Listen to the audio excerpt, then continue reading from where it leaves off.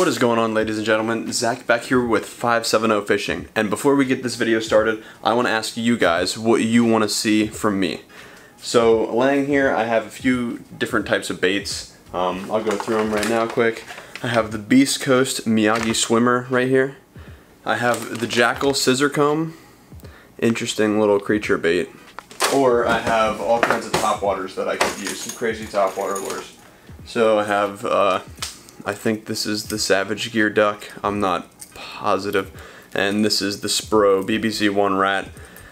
So I want you guys to comment below either A for the big swim bait here, the Miyagi Swimmer swim bait, B for the Scissor Comb creature bait, or C for the duck, and that's just what you guys want me to fish in the next video.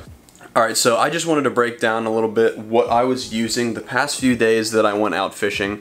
You guys have been seeing all kinds of videos from the lake that I go to all the time, kayak fishing, and I just wanted to break down my setup, what I'm using, trailers, jigs, all that stuff. The thing that I probably had the most bites on was definitely the black and blue jig.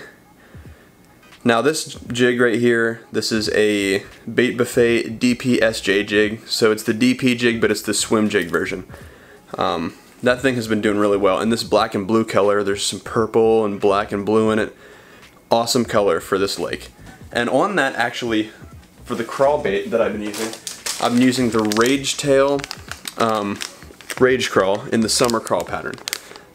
So you pretty much got the green summer crawl plastic with the black and blue jig, and that has been pretty much what I've been getting most of my bites on there. Now that is not the only bait that I've been catching a lot of fish on there. I've also been fishing the ribbon tail worm on a shaky head. Now this is the Bass Pro 1/8 ounce shaky head, but it's a 4/0 hook, so it's a lot bigger.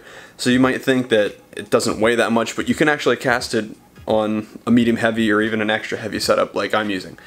And pretty much any ribbon tail. I've been using the Zoom Old Monster 12-inch also, the Man's Jelly Worm, the 12-inch worm, but any big worm really has been working out there at the lake.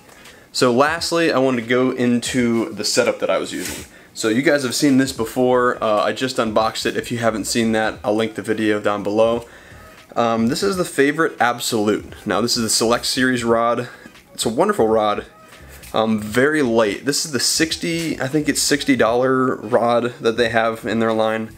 And this rod is super light and super sensitive for $60. Awesome, awesome fishing rod. Now this is the 7.3 extra heavy. The lure weight is 1/2 to 2 ounces. And you can cast things that are 3/8, even less on this thing. So what I have on that, Shimano Corrado 200i, that's my go-to, and 20-pound fluorocarbon. So it's a pretty heavy setup, but realistically in the grass that I'm fishing there at that lake that you guys have seen, it really, it's a perfect match. Black and blue jigs,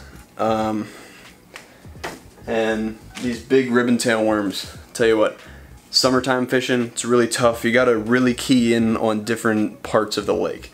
Go deep, find weed edges, grass edges, really anywhere, even frog on top. I haven't tried that lately because it hasn't really worked when I tried it, but really anything. So that is pretty much it with this video. Like I said in the beginning of the video, let me know what you guys want to see, either A, the swim bait, B, the scissor comb, or C, the duck or the rat, whichever one. Just comment below, and thank you guys for watching. Please leave a like and make sure you subscribe to the channel. Hope you guys enjoyed this. This was kind of like a recap of what I've been catching the fish on as of the past few weeks. So we'll see you next time. Zach out.